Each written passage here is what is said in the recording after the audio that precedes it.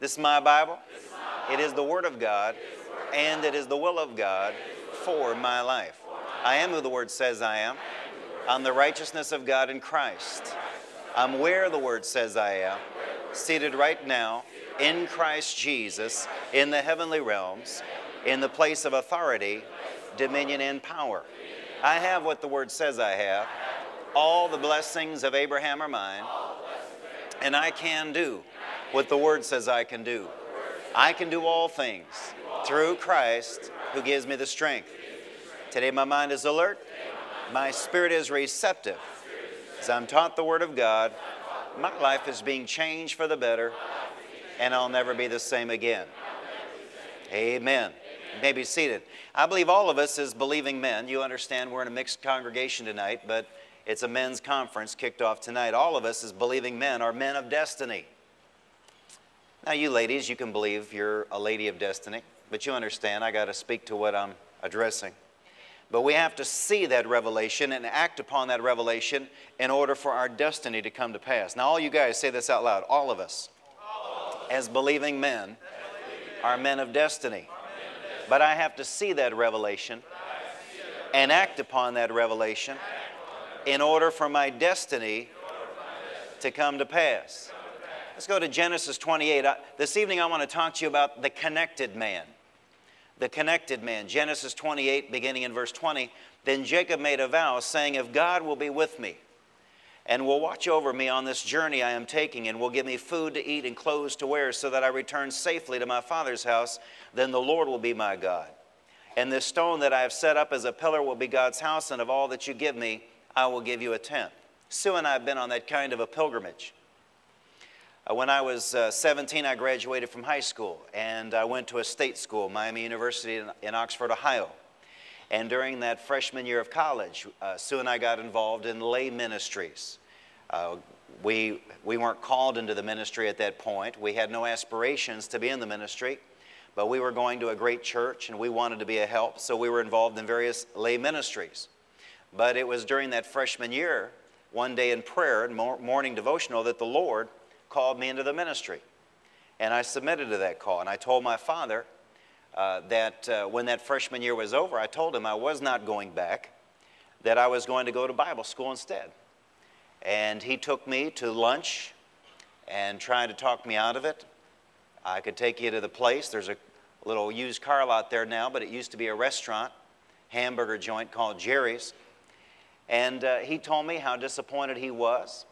And he had always promised to pay for my college education at the college of my choice. But he told me that he was not going to pay for that. And he told me that he was going to cut me off. He was going to write me out of his will. And then he began to prophesy over my life. He told me that I'd be poor all the days of my life, that I'd have nothing, that I'd be nothing, that I'd not go anywhere. But I crossed the faith line. At that time, I didn't know a whole lot, but I believed that I could accomplish more with God than I could ever accomplish making man happy.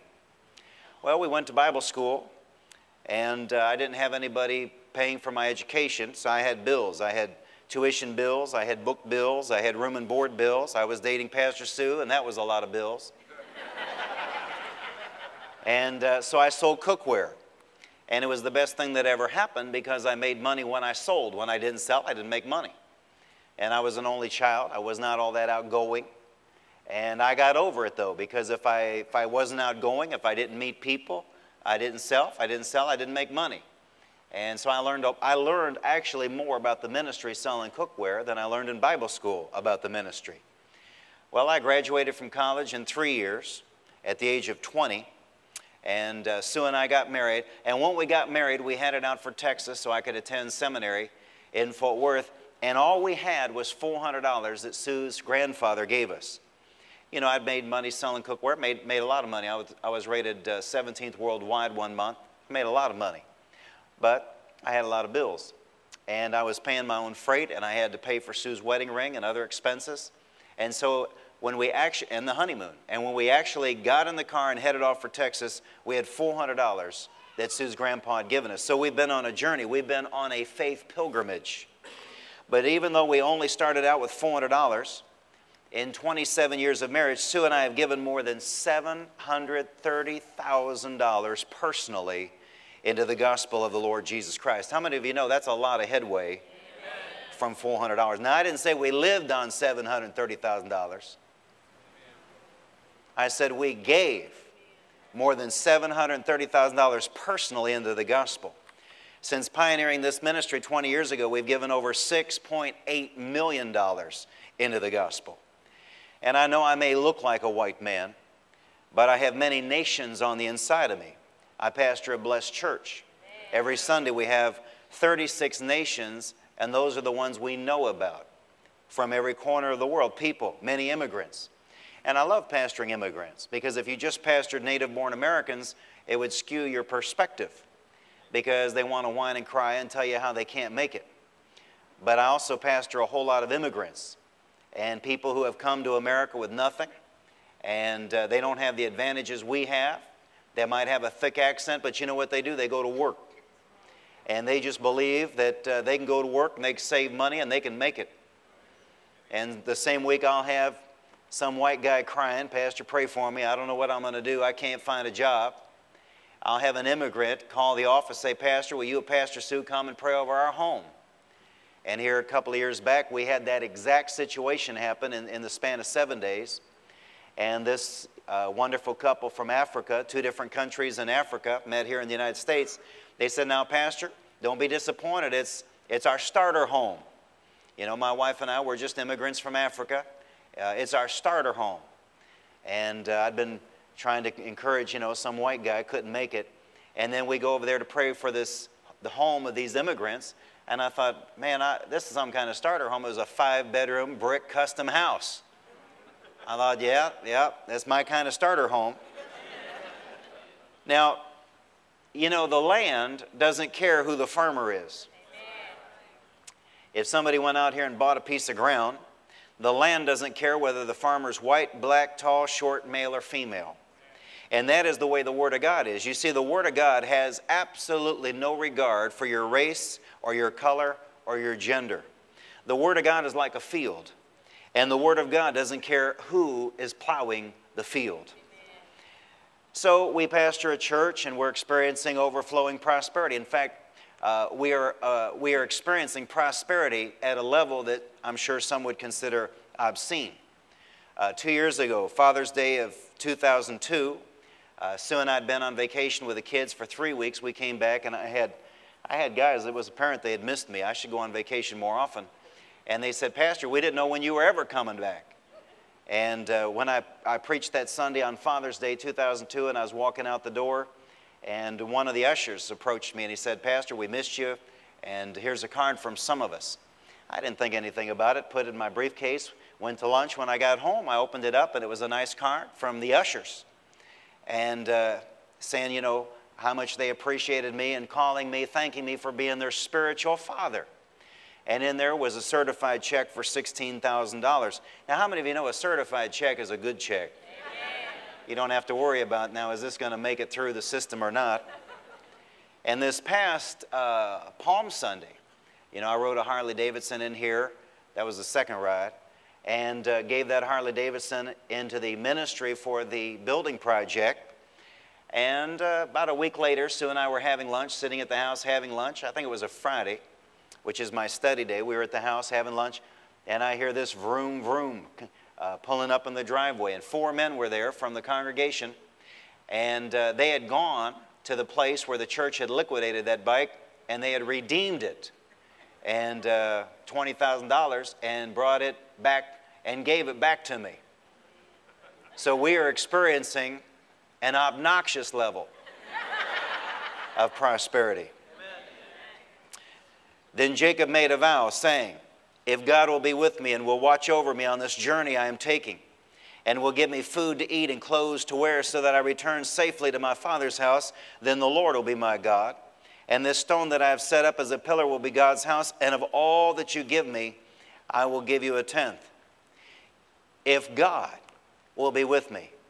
You see, there is a place in God where you can walk with the hand of God Almighty upon your life. And I'm here to testify that if God Almighty has got His hand upon your life, then there's absolutely nothing the devil can do about it. There's nothing that office politics can do about it. There's nothing that man can do about it. If God puts His hand of blessing, abundance, and prosperity upon your life, you are going to pull ahead, you are going to be a success in life, and you are going to prosper. In 1991, we experienced our first wealth transfer. We'd been looking and looking for a house. We were out of space, out of closet space, and we wanted a house that had the primary thing was we wanted a house that had a bathroom for every bedroom. And then also my son came up with a brilliant idea once. He said, I want to walk out my back door and be able to go fishing. And I wanted to say, you know, shut your mouth, because in the state of Texas, that's expensive. But he held fast, and we couldn't get him to agree with us, so we had to get in agreement with him. And one day I was playing golf on a golf course in Fort Worth, and I looked across this little pond or small lake. There was a house backed up to it, and I said to the Lord, I said, like that, Father, like that, but in Arlington. And in a moment, it wasn't a vision, but I saw my car driving up a particular street in the city of Arlington. And I heard God's voice say, go there.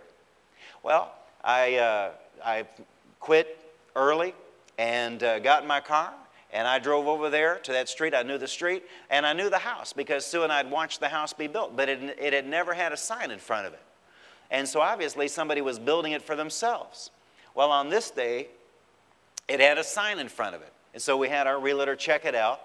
Come to find out that a bank executive with Nations Bank had built it for himself, and toward the end of construction, he'd been transferred. Well, he listed it, tried to sell it, couldn't sell it. Nations Bank bought it. They listed it, they reduced the price, listed it, tried to sell it. They couldn't sell it. And they had reduced the price again and had just relisted it, and that's when we saw it. And so we made arrangements. We got in there. We looked at it. And I had the realtor make them a ridiculous offer. Well, the bank came back $5,000 over ridiculous, and so we bought it. And we bought it $150,000 light. And for the first time in our lives, I began to see that God is a God of supernatural wealth transfers. And I saw, for the first time in my life, that God could get more money into my hand in a moment, sitting at a table, than I could put aside in my accounts in 5 or 10 years of saving money.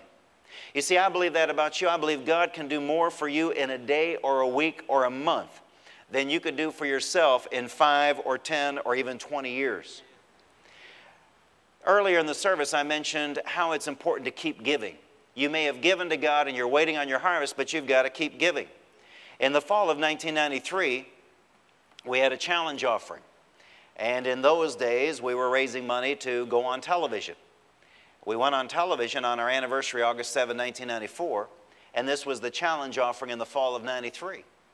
And the Lord spoke to me going into that challenge offering. I had saved and saved and saved, and I'd bought my first Harley Davidson. And the Lord told me to give that into the offering. Well, I didn't write it in on that occasion. I liquidated the bike for $15,000, and I brought that $15,000 and I gave it into the fall challenge offering in October of 1993. You understand, offerings are above and beyond the tithe. The tithe turns the ignition on, but offerings are what mash the accelerator. Well, within 60 days, Sue and I experienced a 60-fold return. Now, it didn't have anything to do with the ministry, but it was a harvest, and it was a harvest from God. And you know, when I say $15,000, 60-fold return, some people don't know a whole lot about math, so I'll just tell you, well, that was $900,000. And so Sue and I became millionaires at the age of 37. Now, I know some people are just dumbfounded that a minister would admit he's a millionaire. Well, why would you go out and pick a loser for a pastor? You know, Christians are so funny. Christians are so funny. You would never call up Merrill Lynch or some stock brokerage outfit and say, now I want the worst, losinest stockbroker you got to handle my accounts. You would not call up Paris Hospital and say, now which surgeon has killed the most people in the last 10 years? I know they need practice, so I want them to work on me. You might have them work on your mother-in-law, but you would not have them work on you. You would not call the Board of Realty here in Arlington and say, now, which real estate agent has sold the least real estate in the last 12 months? Because I know they need help, and I want to help them. I want them to list my house. No, Christians are so funny. It's only when they pick a preacher that they will go out and search out and seek out a loser. Well, Dr. Loser doesn't pastor here. And then, of course, in the great bull market of the 90s, I made more than $1 million for my family. And the Lord spoke to me, and I sold all those equities in April of 2000, so I missed the whole downturn. But then Sue and I were on vacation in August of 2000 with friends in Paris and London. And on the cruise ship back from Southampton to New York City, I said to my friend sitting on the deck of that ship, I said, you know, $1 million is not enough. The same God who made me a millionaire is the same God who can make me a multimillionaire. Now tonight I'm dealing with confession. I'm dealing with labor. I'm dealing with connections. I'm dealing with partnerships, and I'm speaking to you about the connected man. I'll tell you where you are, because I pastor this congregation. See, a lot of people came here with nothing, and God brought you out of nothing, and now you own a house, and now you have 2 cars, and you're making the car payments, and you're making the house payment, and now you're comfortable. See, when you came here, you were hungry because you were broke. But you lost. Many of you have lost that eye of the tiger because you're satisfied. But I submit to you, the same God that brought you from nothing into the ranks of the middle class is now the same God who wants to pick you up out of the ranks of the middle class and carry you into the ranks of the wealthy. Are you hearing me tonight? I said the same God that picked you up from when you had nothing and brought you into the ranks of the middle class is the same God that wants to pick you up now in the ranks of the middle class and carry you on into the ranks of the wealthy. Now, I said that to my friend on that cruise ship, and inside of 60 days of that confession coming out of my mouth, as Sue and I were driving down an interstate in Colorado, I had an idea. Tell your neighbor, God gave him another idea. That was October of 2000. I acted on that idea and experienced a $600,000 wealth transfer of the wicked into my hands in December of 2000, and I became a multimillionaire at the age of 44. I'm talking about harvest. I'm talking about plunder. I'm talking about the reality of the Word of God. The reality of the 30-fold, 60-fold, 100-fold return. I'm talking about the reality of walking in covenant with God Most High like Jacob did. I'm talking about the reality of daring to believe God. That if you'll give God His tithe, if you'll walk with God in financial covenant, if you'll listen to His voice when He gives you ideas, if you'll follow the leading of the Holy Spirit, He will never, ever, ever lead you into the ditch, but He will lead you into the fat place. And we don't hide anything. We realized a long time ago that we live in a glass house, so there's no point in hiding anything. In July of 2001, I stood up and announced to the congregation on a Sunday morning in all 3 services that I'd purchased a new Saturday car, a Ferrari 360 Modena Spider, and I also announced that I didn't have any debt on it. No point in hiding anything. They're all going to find it out anyway. And to show you how little stuff means to me, I liquidated that car in the fall of 2002, and I gave the $27,000 profit into the building fund of this church. You see, the same God that brought the first one, He's the same God that'll bring another one. We don't have to fall in love with stuff. So we don't act poor. Hate to disillusion you. We don't talk poor. I'm not trying to act like your last pastor. I drive a Mercedes AMG S600. Well, why do you drive that? It's the most expensive one they had. My father-in-law, you know, he thinks I don't know anything. He said, well, you know, you could have drove some of the others. Maybe, did you test drive this, test drive that? And I was just trying to give him a hard time. I said, well, no, I didn't test drive. I just told him I wanted the most expensive one they had. Just to drive him nuts. Amen. Pastor Sue drives a Jaguar XJR 100, one of only 250 imported. She likes Jaguar. My Saturday car now is a BMW Z8, one of only 1,200 ever imported. And we purchased them all new. Tell your neighbor they build this stuff new. So I am a successful man. I got that anointing on me. There are many preachers who have successfully taught God's people to be poor, and they're having to live with the fruit of their teaching. I have successfully taught God's people to be successful, to prosper, and to abound, and I'm living with the fruit of my teaching. It seems like a very equitable arrangement to me. But let me tell you something about you. You didn't come here tonight to hear about me. You came here tonight to hear about you. Let me tell you something about you. You are here this evening because you want to be a success in life. You're here tonight because you want to be successful.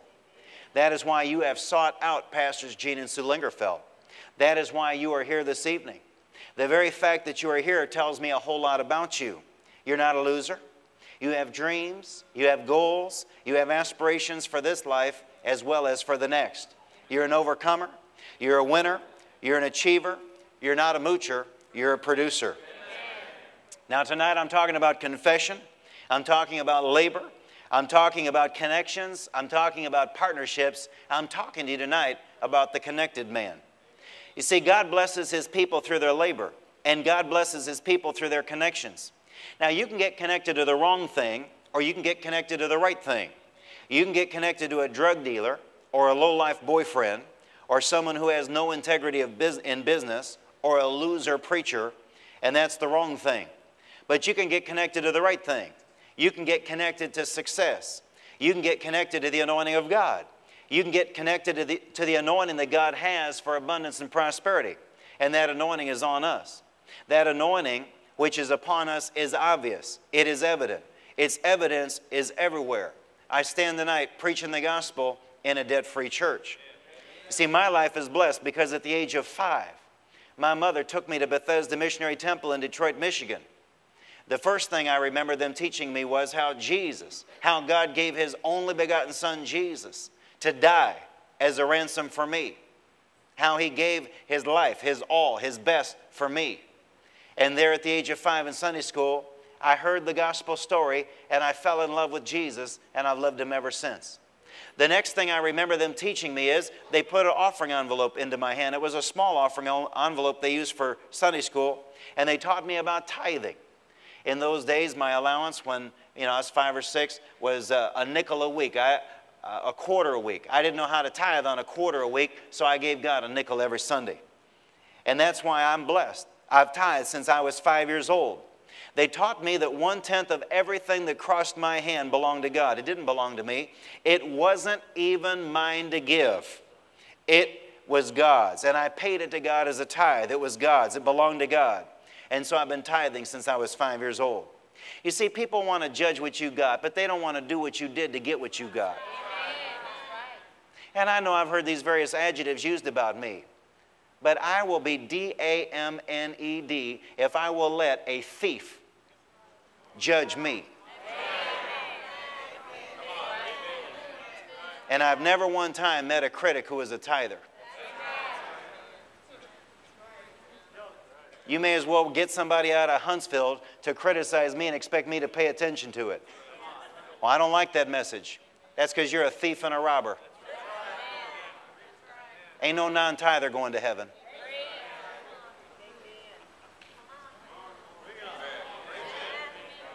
Now, is this a men's conference or is this a little boys' conference?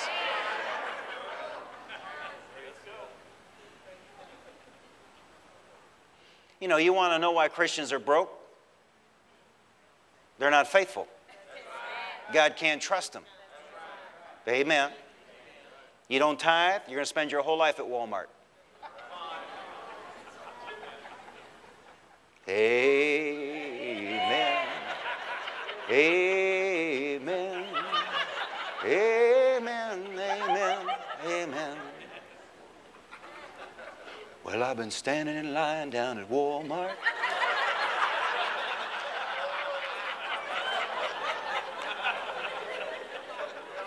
You know, women get such a bum rap on shopping. I think it was 2 Christmases ago, or no, it wasn't 2 Christmases ago. It was sometime, I forgot what I was doing, but anyway, it was Christmas. 2 Christmases ago, Christina was with me, and we walk into the Neiman Marcus store up at Willow Bend, and I park over at a certain place, and walking through the men's department, and Christina's with me. She's going to help me shop for her mother. And a man greeted me, said, "Good morning, Dr. Lingerfeld." And my daughter said, "What's up with this?" She said, "I don't know how many times I've been to Neiman Marcus with Mom, and they never call her by name."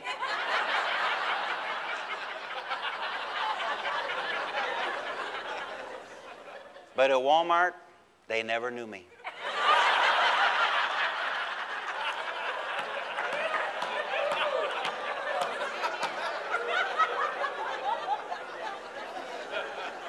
They said, "Away from me, we never knew you."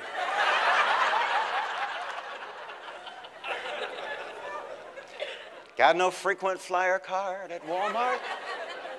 Psalm 1, blessed is the man. How many of you want to be that blessed man? Amen. Blessed is the man that walketh not in the counsel of the ungodly, nor standeth in the way of sinners, nor sitteth in the seat of the scornful. But his delight is in the law of the Lord, and in his law doth he meditate day and night. And he shall be like a tree planted by the rivers of water, that bringeth forth his fruit in his season. His leaf also shall not wither, and whatsoever he doeth shall prosper. And notice it does not say that he's going to bring forth his neighbor's fruit. Amen. See, your job is not to come to church to make money. Your job is to go out into the world and make money, and then come to church and bring money to the house of God. Amen. We don't come to church to make money.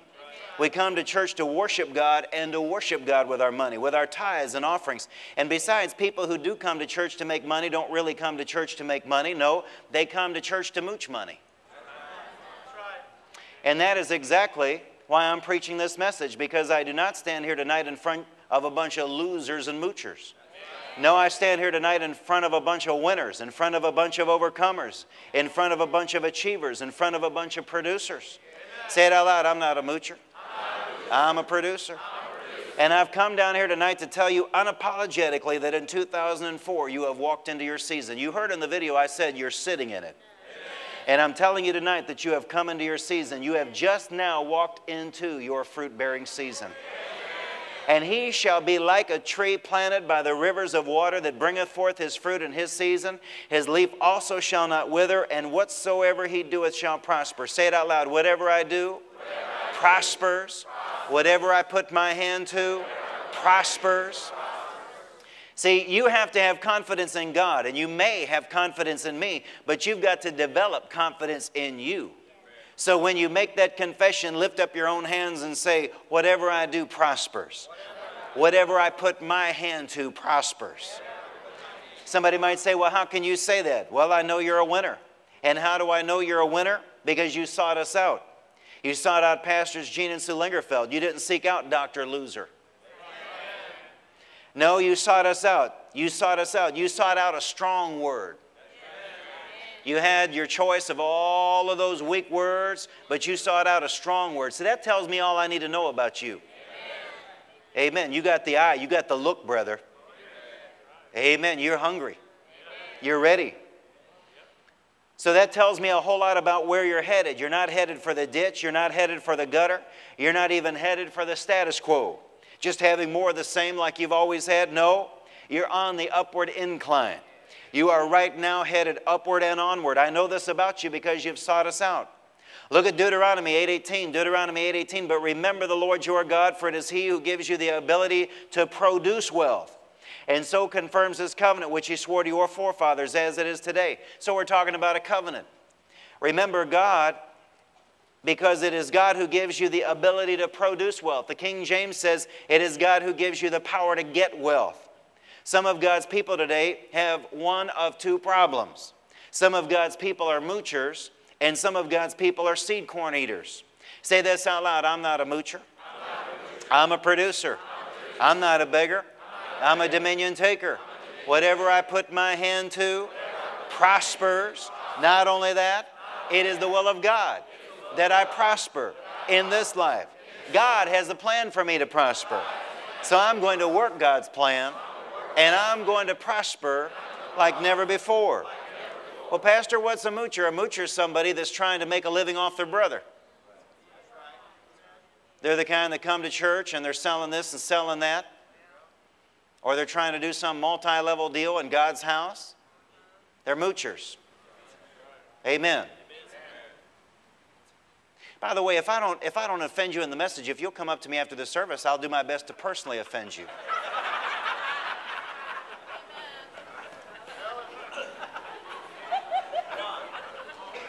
Don't look at me in that tone of voice.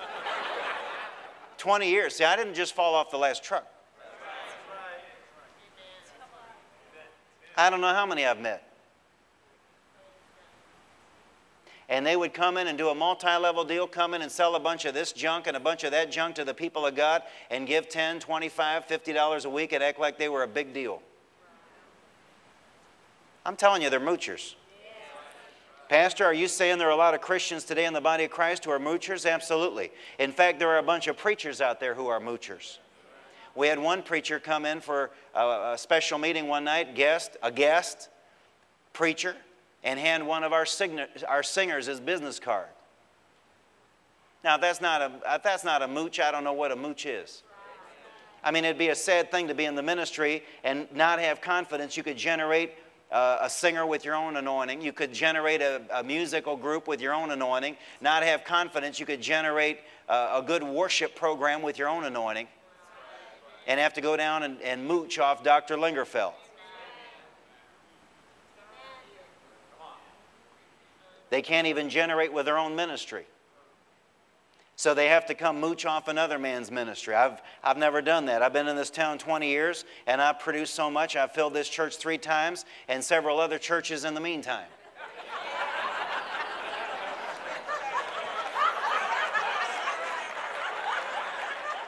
That's how much I produce. I produce enough. How much do you produce, Pastor?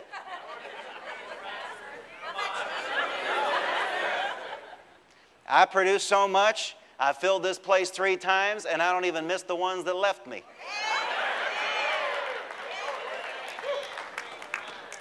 But some of them will be back as soon as we get in that new building. We're going to hand them an offering envelope. You see, if I'm producing, I don't have to do any mooching. Say it out loud. If I'm producing, I don't have to do any mooching. And a lot of believers and a lot of preachers are doing nothing but mooching. They're not producers, they're moochers. See, your job is to go out into the world, see the world's wealth transferred into your hands, and then bring at least 1/10 of everything that crosses your hands back to Cathedral of Praise. You see, the tithe is the starting place. The tithe is what turns the ignition of the covenant of prosperity on, but it's offerings that mash the accelerator. And too many of God's people are trying to use church to make money off their brothers. You don't come to church to get money. You come to church to worship God and to give money. And then you've got believers, church people, and they're moochers, and then you've got others that are seed corn eaters. What's a seed corn eater? See, God doesn't mind your being wealthy, but what God does mind is you're being selfish, consuming 100% of what you generate on yourself. My grandfather had a modest farm. It was 180 acres, and on that farm, he had 4 structures. He had the house he lived in, and all of this was built before refrigeration, and in the back, he had a barn. You understand, in the loft, he had hay, and down below, he had a place where he could pull equipment in out of the weather, but he also had stalls for cows at night when they would come in from the fields, and some horses he had when I was younger. And then just outside the back door, he had a smokehouse, because that was built before refrigeration. And they would pack pork and salt and, smoke meat. And then when you walked out the back door over to the left, he had what they called a corn crib. It was just a small barn, but it was set aside to store corn. Now, my grandfather, with a small farm, you understand, 180 acres, he couldn't compete with the gigantic agribusiness farms in Iowa, Nebraska, and Kansas and all that. So he grew specialty corn. And he would grow either popcorn or Indian corn. And every year he took the best of his crop and he set it aside in that corn crib. And no matter what happened, he would never, not ever under any circumstances, eat that corn or sell that corn, because what was stored in the corn crib was his future. See, that was next year's living. That was next year's livelihood. See, if he had eaten that seed corn or sold that seed corn, he might have had a short-term benefit, but he would have sabotaged his own future. And the only problem was, all it was a barn, small barn, where this seed corn was stored, and the problem was rats would get in there. Well, when I was a boy, I had a rifle, and I needed the target practice, and my grandmother wanted to get rid of the rats. And so whenever I was visiting, she would give me 10 cents a rat tail. Pay me, not give me. And so I'd go out there in the corn crib, and, there were no lights, and I had a flashlight, and I'd look here and look there, bang, and I'd get that one in, bang, I'd get that one in, and then I'd cut off their tails, and I'd bring them in, and I'd collect my money from my grandma. See, even when I was a boy, I was a producer. But you know, it's one thing for a rat to get into your barn and eat your seed corn, but it's another thing entirely for you to be foolish enough to eat your own seed corn. And that is exactly what your tithe is. Your tithe is your seed corn. Your tithe is your future. Last time I was in Africa, I asked them, if God gave you 10 coconuts, would you eat all 10? Or would you at least set one aside to plant in the sand? Because if you eat all 10, that's it. You enjoy them. You eat all 10. You enjoy all 10. But those 10 coconuts are gone forever. But what would happen if you took at least one coconut, set it aside, and planted it in the sand? It's going to take some time, but if you set aside one of those coconuts and plant it in the sand, you're going to have coconuts every year forever. I also asked them, would you rather have a chicken today or an egg tomorrow? Because a lot of believers I've met, if you gave them a chicken, they'd slaughter it, they'd eat it, they wouldn't even save any for tomorrow, they'd eat the whole thing today. But see, if you don't eat the chicken today, you're going to have eggs from now on every morning for quite some time. Your tithe is your seed corn. Don't eat your seed corn. Too many of God's people have been eating their seed corn. They've been vacationing on their seed corn. They even bought a new car on their seed corn. Your tithe is your seed corn. Too many of God's people have been living on God's tithe. They have been enjoying things that I had to do without. So you ought not judge me or be envious of me because I'm blessed. Maybe you're here tonight, you're checking out the ministry, it's Friend Day, and how I'm preaching a message like this on Friend Day night, I can only blame me for the calendar. It's just too much. It's just too much. But what are we going to do? We're in the middle of the sermon.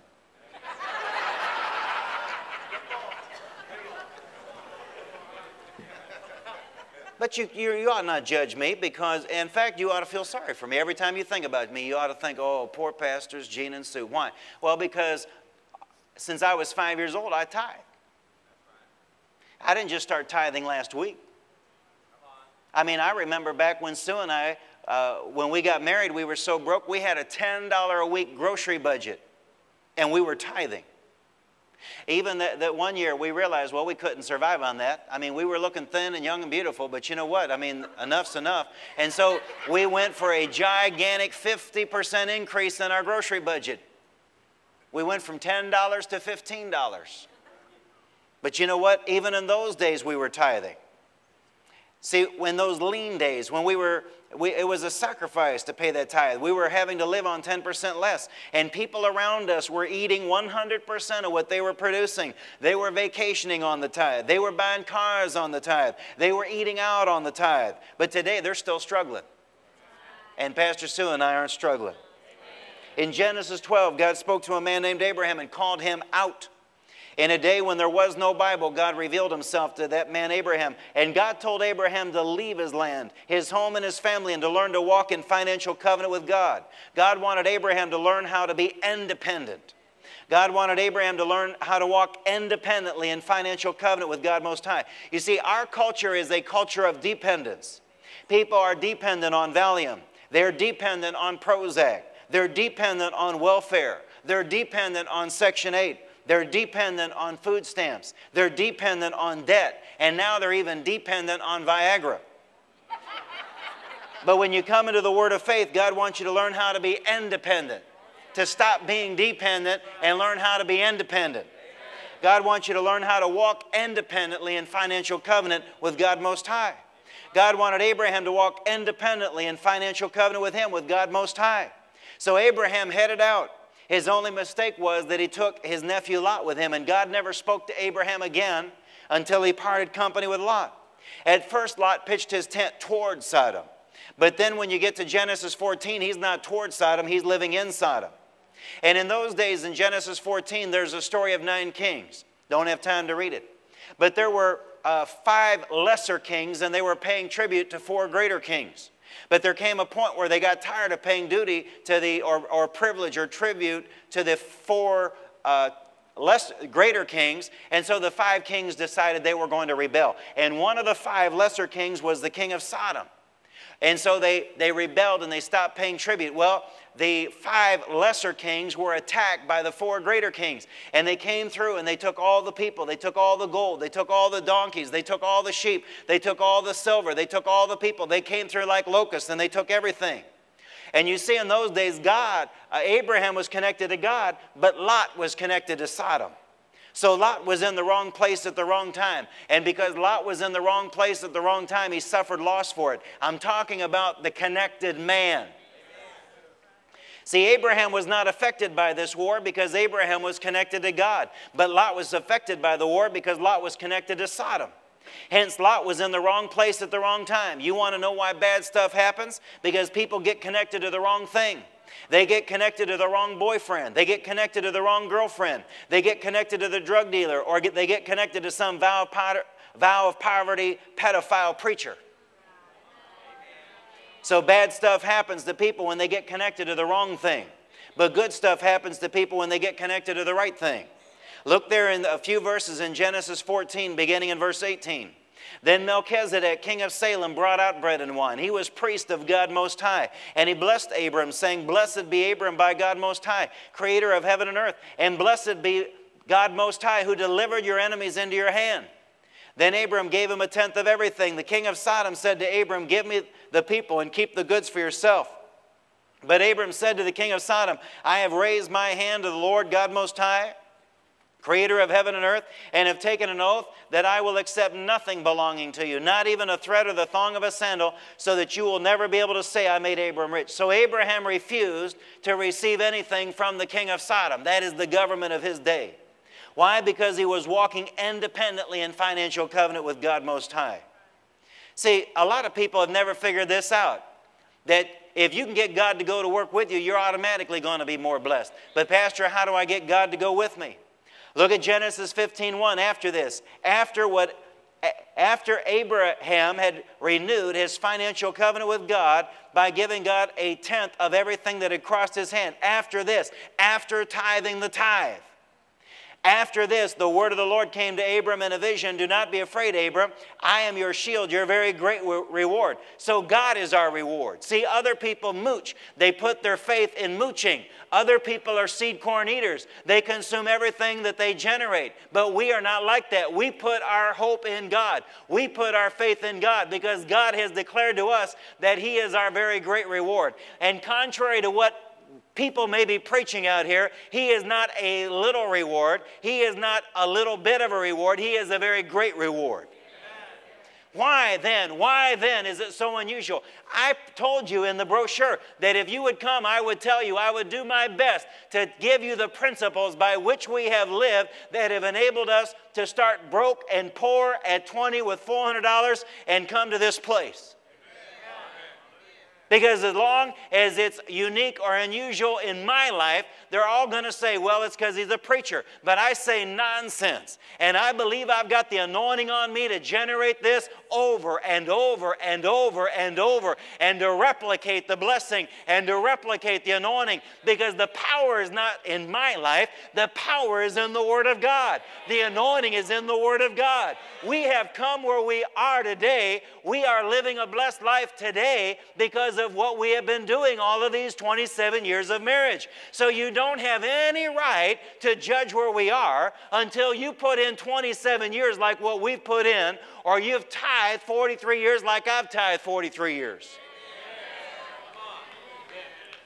But I'm putting myself at risk here because it's exactly this kind of message that people will go out of here and judge me on. But you know what? I told you my intentions at the very front. I don't need to hang on to everybody that passes through these doors because I know that I've got an anointing on my life, and if you'll just hang around a while, I'll talk you into it, and I'm going to lay my hands on you, and I'm going to prophesy over your life, and I'm going to speak the word of life, and I'm going to speak the word of faith into you, and I'm going to talk you into the blessing of Almighty God.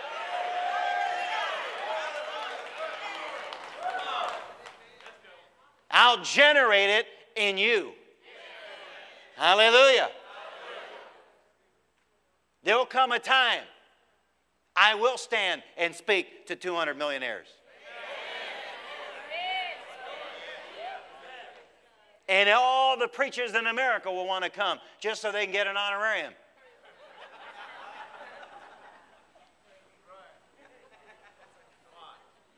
Why did Melchizedek receive the tithe? Melchizedek's function was to remind Abraham, Abraham, you are blessed by God. That's what I'm doing. And Melchizedek's function was to remind Abraham that the victory he had won and the plunder he had taken was because of God. It wasn't Abraham, it was God. And that's what the tithe is. It's an acknowledgement that my success is due to my covenant with God. You never one time in this message heard me tell you how smart I am. But I'm bragging on God. I got here through God. I got here walking in covenant with God. But I haven't been playing with it. See, you're here. There are people here tonight, and I know you got the eye. Man, you got the look.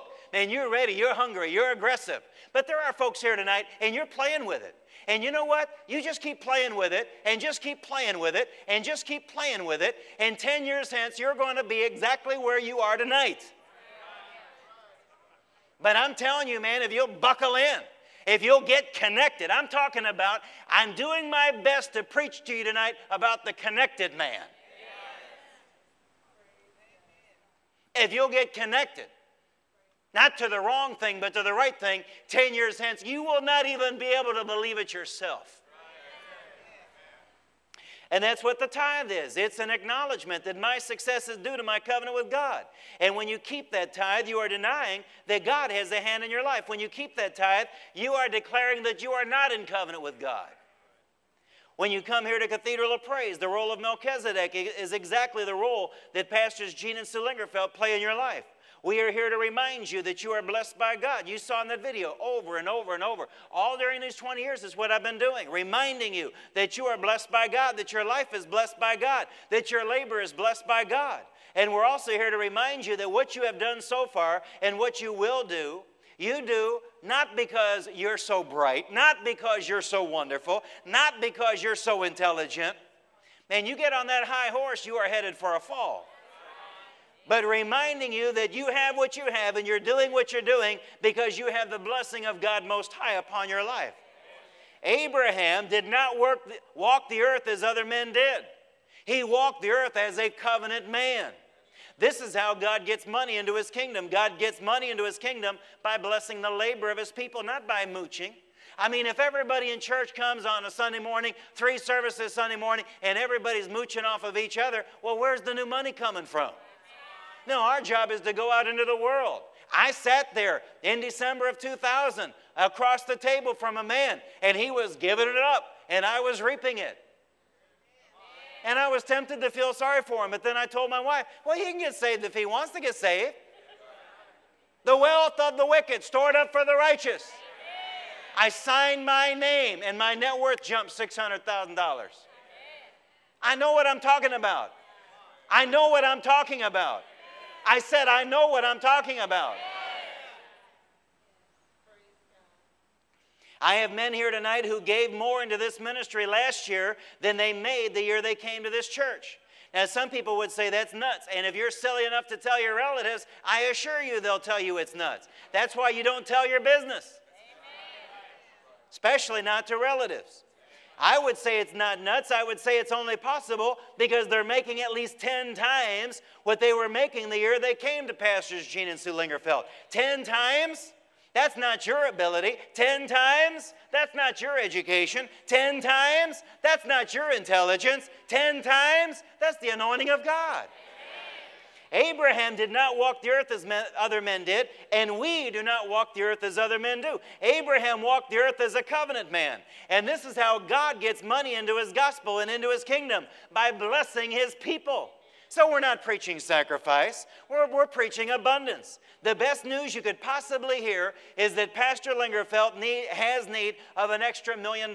Why? Because all that means is God's got to run an extra $10 million through the hands of His people here at Cathedral of Praise. You see, needs in the body of Christ are God's way of allowing His people to become wealthy.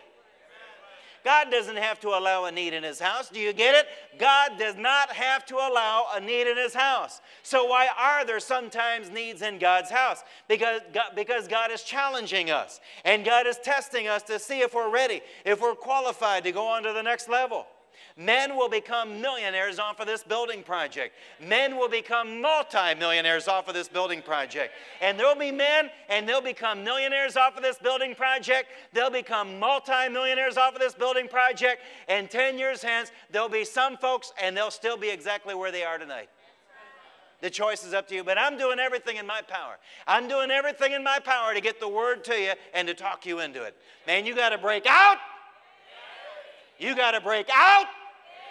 You got to stop thinking inside the box. And you've got to begin to believe in yourself that I can do all things through Christ who gives me the strength. So, here in this ministry, we literally have families becoming wealthy, men becoming millionaires. And ladies, you can get in on that too. Off of our ministry and our anointing. We have that same anointing on us, the same anointing Melchizedek had. You can see it in us when you talk to us. You can see excellence in everything we do. We have that anointing upon us for wealth creation. And if you can see it, you can literally get wealthy by connecting to this ministry and partnering yourself together with Pastors Gene and Sue Lingerfeld. I'm talking about the connected man. But you can't be running around town like some 6-year-old girl with your feelings hurt.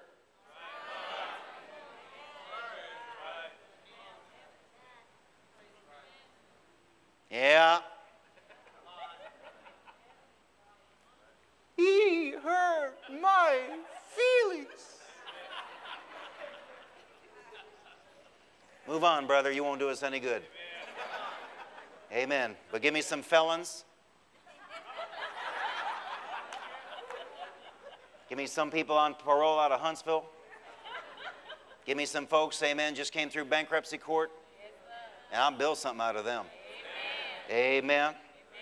Abraham and Melchizedek were connected. They were partners. You saw that in that video. See, I was partnered together with Bud Sickler. I was partnered together with Lester Summerall. I was partnered together with Kenneth Hagin. See, that's where the power comes from. And God blessed Abraham's labor. Abraham dug wells. That was labor. And Abraham had herds of sheep and goats. That was labor. And we know that Isaac planted crops, and for Isaac that was labor. But on this occasion, Abraham's labor was warfare. And by this labor, Abraham experienced a wealth transfer of the wicked into his hands. All the plundered goods of the 4 kings now came to Abraham. The wealth of the wicked stored up for the righteous. And Abraham gave God 1/10 of everything through God's man Melchizedek. So when you give your tithe to God, you're acknowledging that it is God who gives you the ability to produce wealth, the power to get wealth. Abraham was empowered to go out and win because he knew that his God was with him. But how do you get God to go with you? You have to walk in financial covenant with God. You have to give God his 10th, his tithe. Abraham was not afraid. He did not walk the earth as other men did, and neither do you. You know, we have a young minister, a young evangelist out of this church, Terrell Glaze, and you can't be around Terrell for 5 minutes without him saying, the same anointing that is upon my pastors, Pastors Gene and Sue Lingerfeld, is on my life as well. And only in the 5th year of ministry full-time, he experienced a $73,000 wealth transfer into his ministry. Now, to a lot of people, that's not a lot of money, but for the 5th year in ministry, $73,000 was a boatload of money. I wish to God I'd had a $73,000 wealth transfer in the 5th year of this ministry. You can make that same confession about your pastors. As you go to work tomorrow, you can say that same anointing that is on my pastors, Pastors Gene and Sue Lingerfeld, is on my life as well. You see, you partner together with God. You partner together with the Lingerfelds when you give your tithe to God here at Cathedral of Praise. Abraham was partnered together with Melchizedek, priest of God Most High. You see, God doesn't mind his people being wealthy if it furthers his vision, his dream, and his goals. But God does not want any to perish. He wants all men to come to a saving knowledge of his Son. And all God has to do to produce wealth is to touch your life, touch your labor, and you will prosper supernaturally. And every Muslim in town will wonder what in the world has happened to you as you blow past them financially. Isaiah 1:19 says, if you are willing and obedient, you will eat the best from the land. If it's the will of God that I eat the best of the land, it must be the will of God that I wear the best of the land. If it's the will of God that I eat the best of the land, it must be God's will that I drive the best of the land. If it's the will of God that I eat the best of the land, it must be God's will that I live in the best of the land. And because it's God's will, that's exactly what I do. That's what we do around here. I eat the best, I wear the best, I drive the best, I live in the best, I married the best, I birthed the best. And if you don't want the best, then I'm not your pastor. Dr. Loser is down the road. But I know who I'm preaching to tonight. You're here because you want to win. You're here because you want to succeed. You're here because you want to prosper. You're here because you believe that the windows of heaven are opening up above your life in 2004 like they have never been opened above your life before. And you believe that your days of waiting have come to an end. And you believe that your days of harvest and reaping and supernatural plunder have now come upon you. And you believe that this is your time, this is your year, this is your hour, and this is your day. That's why you're here tonight. Let's wrap it up in Hebrews 6. Hebrews 6 verse 20. He, that is Jesus, has become a high priest forever in the order of Melchizedek. Hebrews 7:1. This Melchizedek was king of Salem and priest of God Most High. He met Abraham returning from the defeat of the kings and blessed him. And Abraham gave him a tenth of everything. First, his name means king of righteousness. Then also king of Salem means king of peace. Without father or mother, without genealogy, without beginning of days or end of life. Like the Son of God, he remains a priest forever. Just think how great he was. Even the patriarch Abraham gave him a tenth of the plunder. Now, are we in the New Testament or the Old Testament? We're in the New Testament. Now the law requires the descendants of Levi who become priests to collect a tenth from the people, that is their brothers, even though their brothers were descended from Abraham.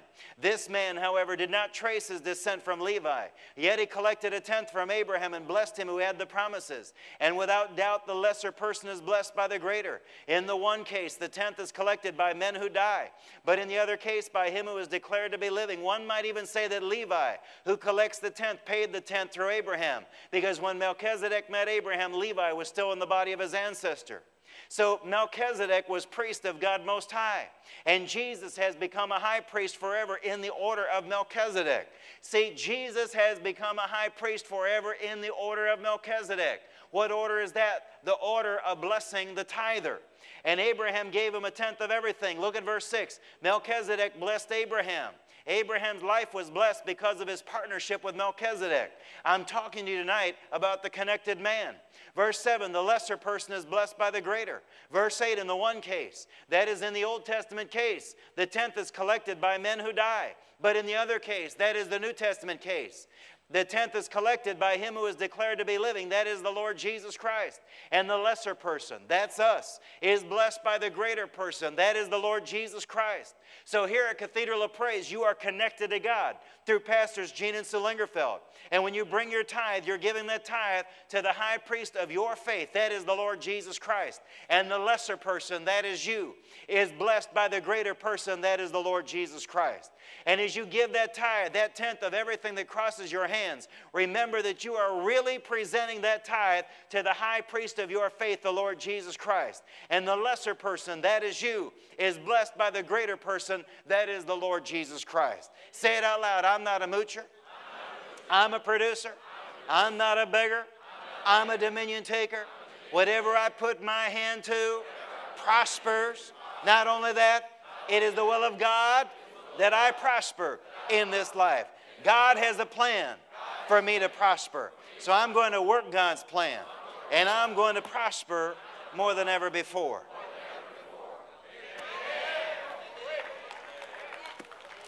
You know, the Lord challenged me. I was, whenever it was, I think it was August, the Lord challenged me. He told me last year that my giving had gotten redundant, that I hadn't been stretching. And you know, if there's no stretch to it, there's no faith in it. And I felt like the Lord challenged me to give $100,000 in the fall challenge offering. And so I committed to do that. In fact, on the first Sunday of October when we had the challenge offering, I wrote a check. I didn't make payments. I didn't, put a pledge in. I didn't put a promise. I mean, I wrote a check for $100,000 and it cleared. I know it cleared because the institution called me to verify. Did you really write this check? Oh, yes. I know which one you're calling about. It's the one for $100,000. Yeah. Yeah, I wrote it. Oh, but don't pay any attention to me. What do I know? And then after I wrote that check, I got to wondering, I told Pastor Sue, I don't believe in going backwards. And I said, and so I looked it up. I wanted to make sure, with that. I didn't know. I mean, I don't pay attention to such things. I try not to deal with investments and such too much. It's so distracting. But I looked it up. And I told Pastor Sue later, I said, I was concerned that, it's not that I wouldn't have given the $100,000, but I'd be concerned to think that I took us backwards. I don't believe in going backwards. I hadn't even looked at it. I hadn't even paid attention. And I looked it up after I gave that $100,000, and our net worth was up at $350,000 for the year. Now, what kind of man can give $100,000 and still be up $350,000 for the year? A tithing man. A faith man. Oh, but don't pay any attention to me. What do I know about it? But I'm driving it. I'm wearing it. I'm living in it. I'm eating it. Eating a little too much of it.